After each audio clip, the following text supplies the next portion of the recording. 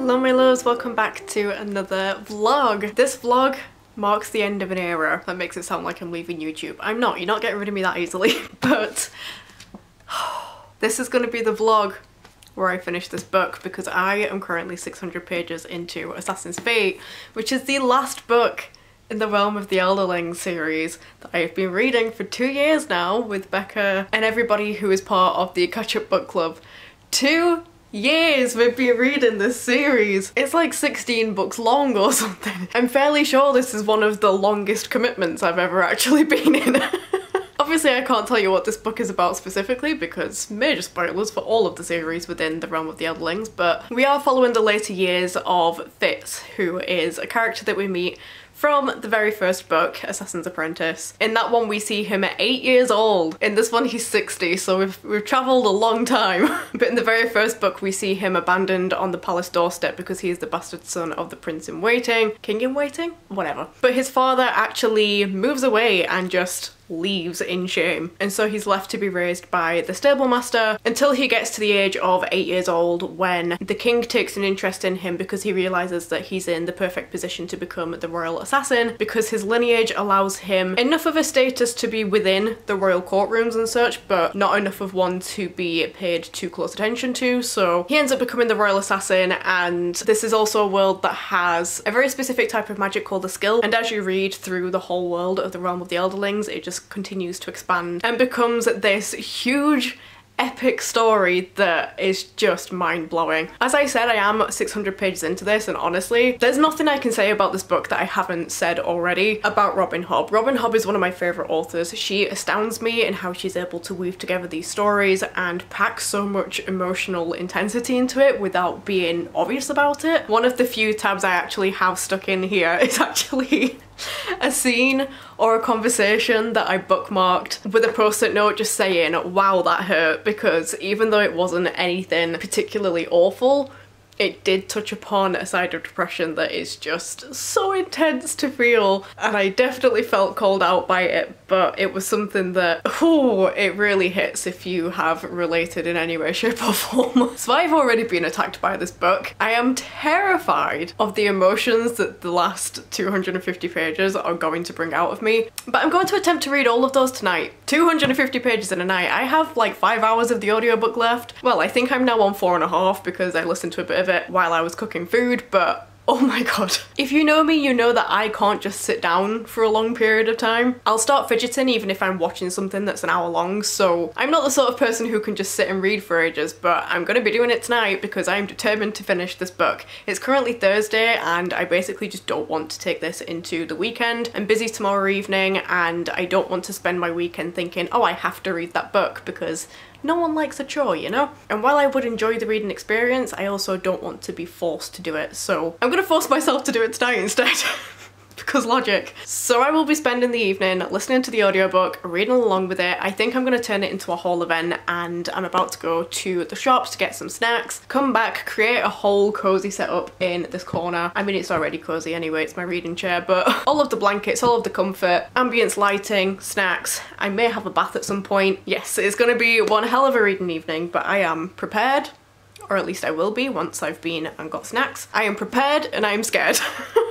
That is the vibe of this evening. It's honestly just amazing to see all of the books and all of the characters and all of the storylines that we've been following for so long come together into one book. It does seem to have the call the cavalry trope without being the typical way of doing that, so it's just fun to be touring through this book and seeing where we end up. But I do get the impression that things are about to get intense, so wish me luck.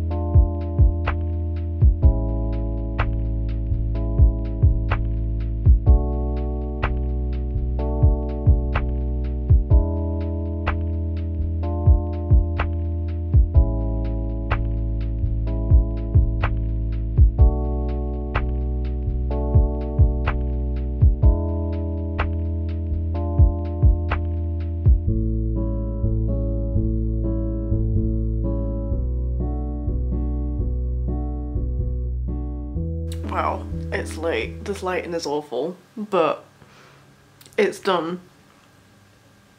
It's done. What do I do now? I finished the book 20 minutes ago and I've genuinely just been sat here in silence. What do I do now? I'm gonna have a hob-shaped hole in my life forevermore.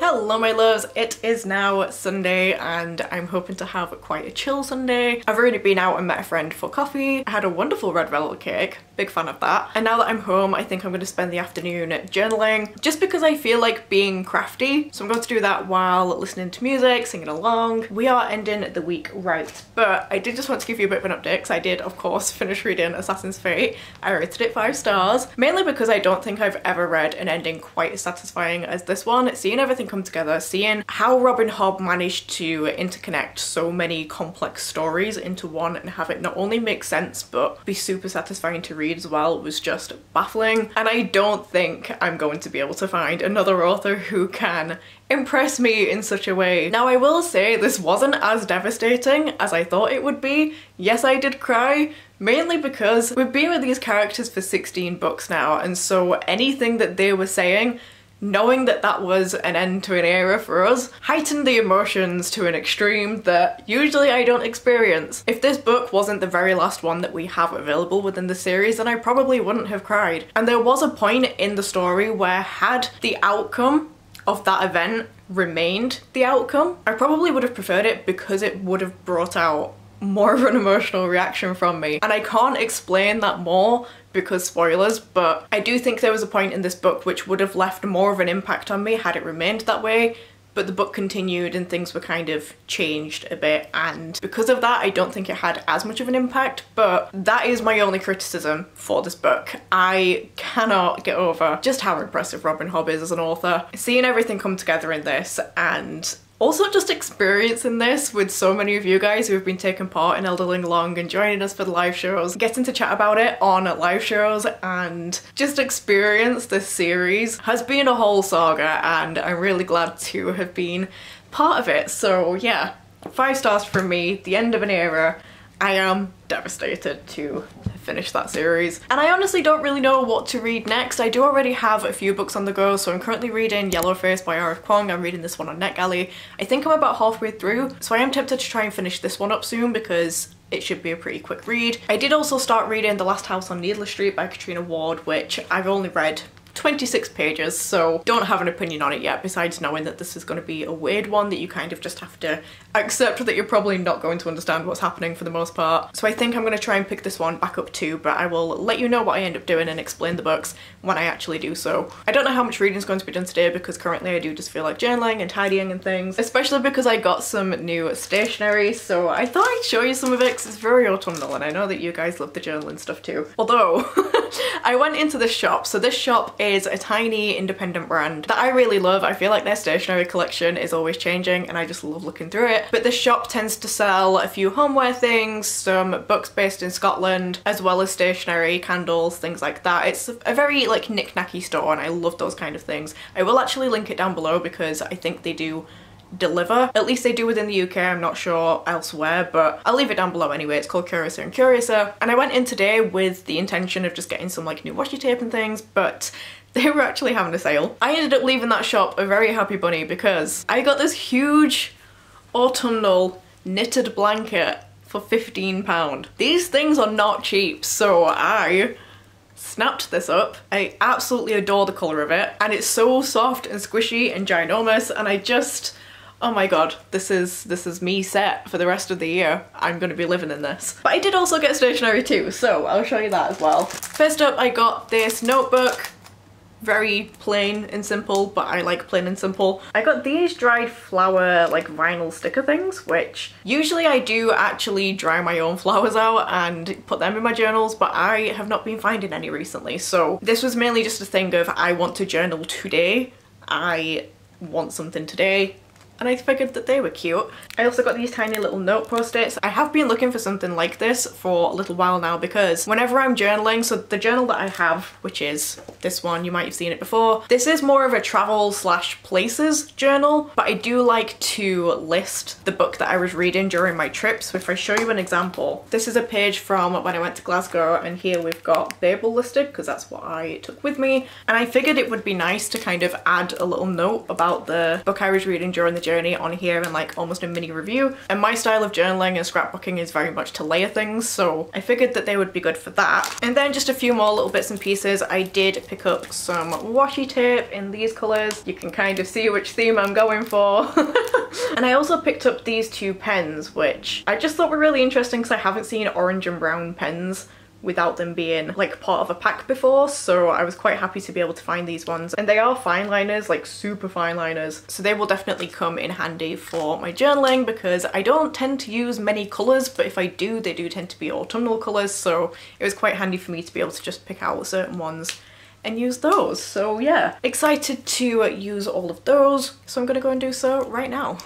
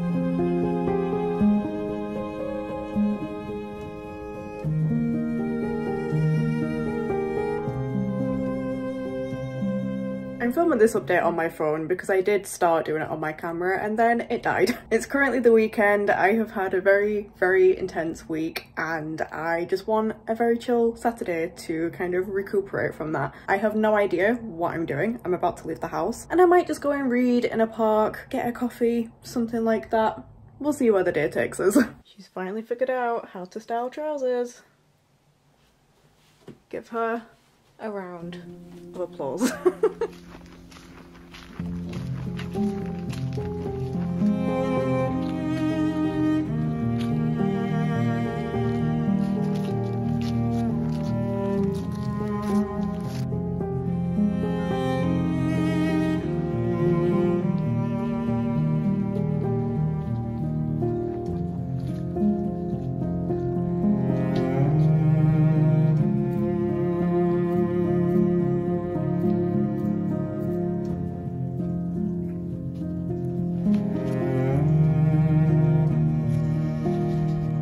This whole reading outside thing did not go to plan. I wanted to spend a while just like sat under a tree with my book, just watching the world go by, but the grass was wet. So I didn't end up sticking around too long, but I did have a nice little wander around. And I actually got kind of emotional at one point because I went to go and get coffee from an independent coffee shop that's near me. And I went a handful of times last year, but I haven't been in months, if not a year. I don't know when the last time I went was, but the person who runs it remembered me, was telling one of my colleagues about the artwork that I was doing last year, because one of the times I went I just happened to be drawing in my sketchbook. So it was one of those moments where I don't know, I've been so in my head recently and not in a good place that I've just kind of been existing in my own little world, not really thinking much about what's going on around me, and just to kind of be noticed when your brain is trying to convince you that you are so insignificant. It just really hit me in the feels, and I don't know, it was really nice. And I feel like strangers recently have been giving me those little boosts of serotonin, because I'm just finding it hard to people at the minute, but the people that I have been around seem to keep surprising me with these niceties, and I don't know, it's just hitting different recently. And another example that I actually did want to mention is to do with a book that I bought recently, because I think it was last weekend I went to Waterstones just to have a little bit of a snoop around, see if anything caught my attention, and there was a girl there called Dana. I'm hoping I'm pronouncing that right because I keep wanting to say Dana when I read your name on Instagram. But I think it's Dana, actually came over to me and said hi, said that she watches my videos, and just like had a bit of a chat with me. And that was another moment that like really just made my day because of everything I've just said, where, I don't know, it just kind of reminded me that things aren't all bad. So I just wanted to thank you for that if you are watching, because yeah, small moments and conversations like that seem to be the things that are getting me through at the minute. As dramatic as that sounds, but yeah. But I did end up leaving Waterstones that day with this book, and I just completely forgot to show you. So I picked up The Creeper by A.M. Shine. It's one that I picked up and just couldn't seem to put it back down again, because this one says superstitions only survive if people believe in them. Renowned academic Dr. Sparling seeks help with his project on a remote Irish village. Historical researchers Ben and Chloe are thrilled to be chosen until they arrive. The village is isolated and forgotten. There is no record of its history, its stories. There is no friendliness from the locals, only wary looks and whispers. The villagers lock down their homes at sundown. A nameless fear stalks the streets. Nobody will talk, nobody except one little girl. Her story strikes dread into the hearts of the newcomers. 3 times you see him, each night he comes closer. That night, Ben and Chloe see a sinister figure watching them. He is the Creeper. He is the nameless fear in the night. Stories keep him alive, and nothing will keep him away. Oh, the Creeper indeed. That sounds so eerie, and I already love the concept that this sounds like it takes on, where if you keep telling the story, it will keep surviving. That synopsis also hits on a whole bunch of things that I already love reading about, such as eerie stories set in small claustrophobic spaces. It usually is a small town or a village or even an island sometimes. The idea of superstition is one that I love, and we also have weird creepy child, so I couldn't leave without it, and it is actually also blurbed by T. Kingfisher, so I am excited for that. Sounds right up my alley. And then I thought I would show you this book as well that I treated myself to, because I actually had a couple of comments on my seasonal TBR, the one where I wanted you guys to help me choose what to read during this autumn, because I mentioned in that video that The Turn of the Screw by Henry James is probably my favourite classic, definitely my favourite gothic classic, and literally the day after, the Folio Society released an edition of it. This is beautiful. I did have to laugh because a couple of you did comment saying, hey, have you seen the Folio Society edition? And I was just like, I've already bought it. But it's in this gorgeous green and gold slipcase. And then if we take it out of the slipcase, look at this. Look at this. And it doesn't end there, because it's on the back too. It's so beautiful, and that's not even what sold me. What sold me is that there are illustrations in this book that I absolutely adore the art style for. So the illustrations are by Audrey Benjaminson, and they just have such a beautiful, like, eerie gothic vibe. Look at that. I love the finish it seems to have on them, as if it's almost hazy. And these are scattered all the way through, but they are just absolutely stunning. I saw the preview of this one and this is what sold me. I genuinely want that as an art print. It's so stunning. This is it closer up. I am obsessed. And as a comparison, this is my edition, my copy of The Turn of the Screw in comparison. I got it secondhand, it's battered, it is falling apart, it has like huge rips in the front, and because I wrote an essay on this, while I was so obsessed with it, it is also covered in highlighted annotations, and I mean covered, like every single page has something on it. A whole page of notes just in it as well. So while I love this because I love having those notes as well, I did also want a beautiful copy of it, and now I do have that. If you haven't read this book and you're looking for a gothic classic, definitely read this one. It's one of those where you don't realise how good it is until the very last line, and then it's just like, okay.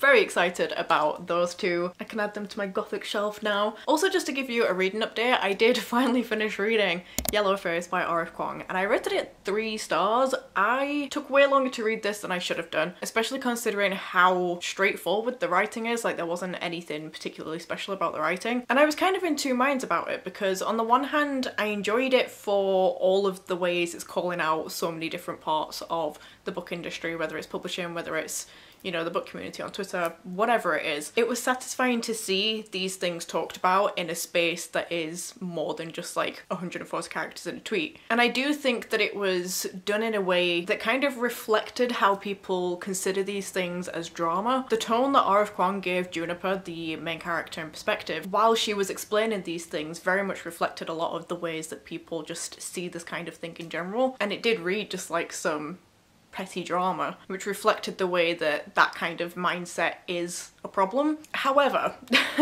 I was somewhat disappointed that it wasn't as intense as I know R.F. Kuang's writing to be, because I think this book could have really benefited from having a more comprehensive breakdown of the emotions and the thoughts that somebody would experience going through this, because having the effects of social media on your work, on your job, on your livelihood, it has a massive impact, and I just feel like this was very surface level, especially considering R.F. Kuang's previous series, which I don't really like to compare them because this is a completely different type of book, but when it comes to writing emotions from a character's point of view, R.F. Kuang is so talented at making that feel so intense and so consuming, and I feel like that could have very easily applied to this book as well, but for some reason it just wasn't applied. And so what is effectively a commentary on this kind of situation was just somewhat lacking for me, and instead it just read as petty drama. So I was kind of in two minds about this one, and it was quite interesting reading from the perspective of somebody who does review books online and sees a lot of these conversations happen, because obviously I'm going to have a different perspective and outlook on that versus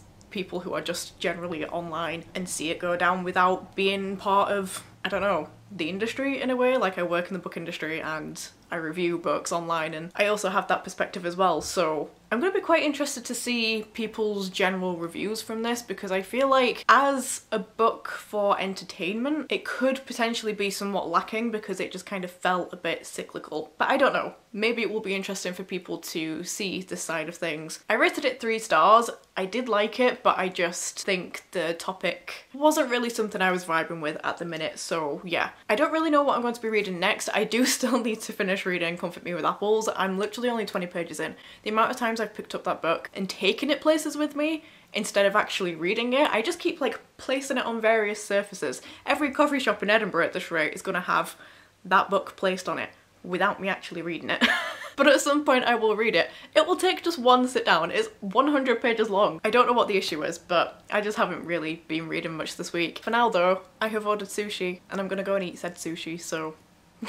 So it's now about 10:30 at night, same day, and I did in fact read Comfort Me with Apples, finally. I just spent a good long while laid on my sofa and, you know, actually did it. I ended up really enjoying this for a while. I wasn't too sure about it because I found the mindset of the perspective we're following quite tedious to read because she just kept repeating the fact that everything was perfect when clearly everything wasn't perfect, and it just got very repetitive very, very quickly. However, there was a moment where I clocked on to what was happening and it just suddenly became so much more satisfying to read. Everything kind of fit like a jigsaw puzzle and just slotted into place really satisfyingly. And I did just have a quick look through the Goodreads reviews and it looks like a lot of people have the same experience where it's like the second they realise what was going on. It seems so obvious in hindsight, but it then made the last section of the book so enjoyable because I was just like, this is clever, I like this. This one would be a really interesting book to analyse. I can't say why, it just would. You're gonna have to take my word for it, I'm afraid. But to say that this was only 100 pages long, I really enjoyed it. I still don't really understand the comparison it has in the front, because this says it's for fans of Gone Girl and Spinning Silver, and I think that from that comparison it's trying to say that it's like a thriller in the plot, but it's kind of lyrical and fairy tale like in writing style. I personally don't see the comparison to either of those books, but whatever. I really enjoyed it. It gave me a little kick of creepiness, eeriness. Glad I read that one, and I'm glad to actually find a short story that I enjoy because it's been a while since that happened. But I figured I would wrap up this vlog here because I am just going to jump straight into a new book, and since it is the end of a week it makes sense to just start a new vlog. So if you made it this far into the video, then leave... what can we leave? What did I even read in this video? Leave an apple emoji for this book. But for now, I shall love you and leave you and let you get on with the rest of your day, so I hope you enjoyed this video. If you did, then remember to leave a like and a comment to let me know that you're here. If you're not subscribed already, then please consider doing so. Down in the description box you'll find information to all the books I just mentioned, all my social media and other bookish stuff as well, so be sure to check that out if you haven't already. But for now, I hope you're having a lovely day and I shall see you next time with a new video. Bye!